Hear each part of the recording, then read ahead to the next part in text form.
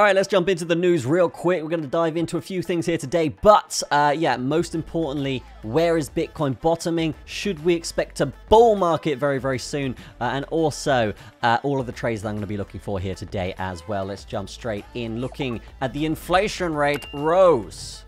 The core inflation rose 0.3% here. This is actually not really significant at all. This is not a big percentage move. Okay, the news will obviously exaggerate it, as they've done with everything over the past decade. But yeah, we can see here that yes, it's something that's affecting the market a little bit, but nothing crazy, right? Overall markets are up. Look at this thing. Sui is banging it 15%. We love to see it. We love to see it. Besides that, yeah, I mean, this is obviously bullish. Fear and greed is it's okay. It's a bit better. All right, it was better yesterday. Now it's at 31. This is something that, yeah, if it does want to reverse, these are the levels you want fear and greed to be at. Okay, moving to ETFs, we have seen interesting weeks so far. We saw 28 in, we saw 117 in terms of millions of dollars, right, and then 43 out. This is okay. I would say it's more neutral. Gives these institutions a bit more confidence, of course. But if we do look back in time here, we can see disgusting. Sorry about this glitch as well. This extension is terrible for making things dark. But yeah, we can see lots of outflows. It's super bearish. But a little bit of inflows here is something that's a little bit better, I would say. Okay, so more neutral here today. This is the main point in the video here, production cost, right? So you can see this on your screen right now. I do want to highlight something that's super important here. First of all, we talk about this every time, but there's something else for this chart I want to talk about as well. Okay, so every time we talk about this electrical cost baseline, this is usually where Bitcoin bottoms. Bitcoin does usually not go below this line ever. Okay, if we go back in history, see the black line, see the red line, we don't go below it. All right, we actually just bottom around this line every single time. Okay, so if we do get down to 43,200 on a major crashing scenario, that is where we buy, okay? That is where we buy. Besides that, I want to bring your attention to this more pale line here. This pale line is super important. Bitcoin loves to oscillate around this line, and if you are just someone that likes to make decent amounts per year and you're an investor, just basically run a grid strategy around this line. This line is your mean point, your median point, okay, the middle point in which you should be selling Bitcoin at or buying it back if you've shorted. And as you can see here, if we do go back through the entirety of the history, this is the line, all right? It's a very profitable strategy to use this line as your oscillation point, the middle point, right? You can see here over the past kind of run, as you can see, right, this is the area we do often pull back to, and the area we do oscillate around. Even right now here, you can see, if we do zoom in, oh, this is not going to look great, but yeah, you can see here we have oscillated around this line pretty strongly, okay, and we have done this in previous cycles and pretty much throughout the entirety of Bitcoin's history. So yeah, keep an eye on that one. If you did want to set up a grid bot, this is really the time to do it as well. As we've talked about, if we did get back down to this level, we said this a few weeks ago, right? If we did get back down to this level, you want to be setting up a grid bot. We'll get into this in a minute, of course, but you want to be setting up a grid bot. You want to be using this line as your point of selling and closing positions more than anything. Okay, besides that, we are seeing electricity consumption come down. We are seeing hash rate come down. This is something that's quite bearish, could spell for a capitulation event. Obviously, it's September. A lot of these institutions and big whales love to sell around September to book losses, all right, in which they don't have to pay tax. Okay, they don't have to pay tax, and then, yeah, they move forward from there and then buy back in October and November. Okay, a liquidation heat map. Let's just give this a little refresh here. Actually, let's bring it to a 3-day. That's where it matters. We can see here big beefy lines around 57.3. This would be a key area to be targeting here.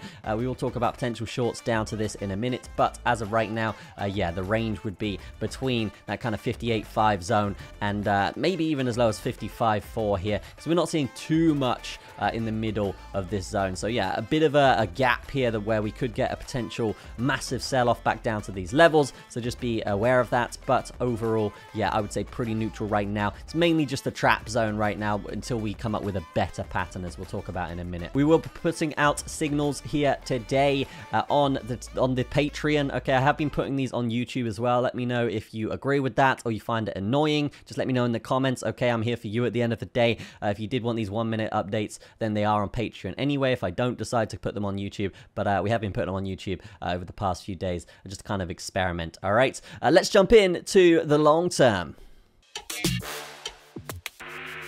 All right, long term for Bitcoin, we can see here we are still inside this ginormous yellow range that we have plotted out on the chart right now. Previous videos, I think even the last video I put out, I said, hey, if we do get to these 58 zones, be careful of this potentially bringing in that inverse parabolic curve, which is essentially this curve down. Okay, I mean, I'm okay with this getting to 60k. At this point, I wasn't expecting to get up here this steep, but really, it's really along this line here, right? So you can see this white line. We're looking to just essentially get however long it takes, right? As soon as we hit this kind of parallel line structure, we'll look for that inverse parabolic curve to carry on towards the downside, okay? And as long as we are in this downtrend, we have to be in a non-biased state saying, yes, we should be looking for shorts around those spots, okay? And parabolic curves, you guys know this, right? They are probably the best indicators of a trend, all right? So we can see here with Bitcoin, the parabolic curve, when we got out of that parabolic curve, we started a different trend, whether it's sideways or down, okay? And this can be on all markets and all directions as well, right? So we can see here the inverse parabolic curve, similar to the one we're looking at right now. All right, so until we do break over that inverse parabolic curve structure, right, so these three lines here, then yeah, it's something that we should be expecting to carry on. And from that point, as my chart just completely spazzes out, we can see that, yeah, we are targeting roughly just under 60k at the moment if we were to head up here today for that. If we do head down here, I would just expect sideways until we do hit whatever kind of line structure will be there. And you know what I'm actually going to do here, guys? I'm actually going to copy and paste this one, use it as some sort of trap zone, and just have that there, because we're not expecting to hit this line. If we hit this line, it's actually fairly bullish, it's more progressive, okay, but I'm expecting to hit just below it, all right, just below it, and then come back down. So we'll see how this kind of this propagates and this comes into fruition. But what we will say is we're not really close to that area as of right now, so we can go in either direction. What I will say is if we do want to have a little long opportunity here, this won't be in any measure moves or anything like that. We've just played out this measure move on a wedge structure, okay? So yes, we are expecting sideways, but if we do break this high here today, it's plausible if we are looking at momentum and we've got a wick like this, right, we should be expecting to absorb that wick towards the other side, okay? And that wick towards the other side could lead us to roughly like a 1% trade here towards the upside. Yeah, so like a 1% trade here coming through, absorbing this wick as buy pressure absorbs into sell pressure. A lot of the time here in Bitcoin land, you can see a similar thing happened here, okay? You can see a similar thing happen here, all right? So yeah, this is something that you shouldn't really be ignoring. It doesn't happen all of the time, but when we are in sideways markets like so, you can expect that quite a lot, all right? So if we do break this high here today at 58.5, then I will be targeting a long for 1% upwards, but we'll get to that in the midterm and the short term. Actually, before we do that, let's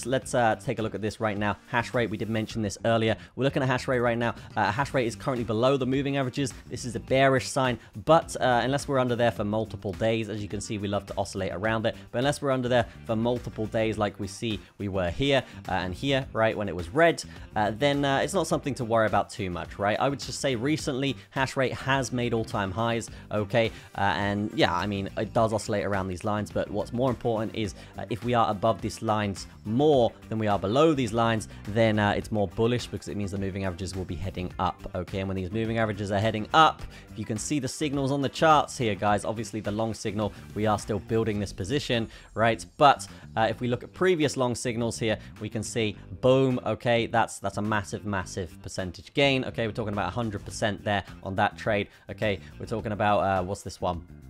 What is this one? 44%. Very, very nice. Obviously, this is in a bear market, so they're not all going to be fantastic, as you can see. But when we are in that bull market, bull structure, okay, and there's a lot of positive news around, then we can use that as one good indicator that we might be heading up here. So yeah, keep an eye on that one. If we can keep that hash rate up and we can avoid that bearish crush on the hash rate, then it's incredibly bullish and we should be building a position as I am doing right now. If it does cross towards the downside, we should be looking to hedge that position, find a short, okay, make sure we're not losing money as it goes down, and then we just buy back a lower, okay, and then build our position from that point with a lower and lower entry, okay? Let's move on to the midterm. Midterm here, very, very simple, okay? I'm not going to waste your time. As I said, we have been playing out this wedge structure. That is now complete. We do have a little bit of a trend line structure here as well. Let's actually just get rid of this so it's a little easier to see. We can see that, yes, we do have this trend line structure coming through. If we do lose that, there may be a short here down, but it's incredibly risky. I would not target more than 1% on this short, and there's just a lot of things in the way that can block us on this thing. So not the most fantastic trade, but if you have to take a trade, that is probably the one I would look for. We've also got these liquidity levels here that we can target, that the market makers will be looking to absolutely destroy. Okay, towards the upside though, if we do, as we talked about here on the daily, right, if we do break this high at any point here today, we will be looking to bang this up for 1%, okay, and we won't even be out of the range, so it's still a plausible target where if they want to, they can make a lower high and bring this down afterwards. But yes, we are above this trend line, okay. If we can get above the volume weighted ATR bands, then we should be expecting a move up here to continue that, okay. If we do want to go up a bit higher, then we do have this 10x liquidation level, we do have this 10x liquidation level as well, and we have one up here near that 4-hour volume weighted ATR band. So depends really how high they want to take this. I don't expect it to go really above 60k, so this is really where we're targeting. But besides that, yeah, that's the trades that I'm looking for on the midterm. Let's jump in to the degen zone. Degen zone here, we can see that we have just come off of that 60-minute and 15-minute volume weighted ATR band. Again, if we do break their structure, the bigger structure here that we can see, which is this one, then yeah, I mean, there might be some trades towards the downside, but incredibly risky. Again, degen zone is really just for you gamblers out there, okay? So if you did want to take this trade, then I mean, this is okay if we break this low, but again, probably 50-60% success rate, so manage your risk accordingly. Okay, don't expect this and don't bet the farm on this one. All right, and then besides that, again, we are just still looking for that trade, as we've seen on every time frame. We're looking for this trade up essentially here, right? So 1.2%, something like this, up to these next levels, not breaking the highs, but violating inside this zone a little bit. And then there will be actually a trade, which we'll probably do tomorrow for a signal. But if we do get above this area and we do get that trade, as soon as we lose this 15-minute volume weighted ATR band, it's usually a fantastic sign for a short. So we will be targeting that, in which we can make copious amounts of cash. Okay, that is going to be it from me. Have a fantastic day. I'll see you in the next video. Please, please, please give it a like. Leave me a comment. Let me know what you think of all of this news and all of this stuff and all of these trades. And I'll see you in the next one. Cheers.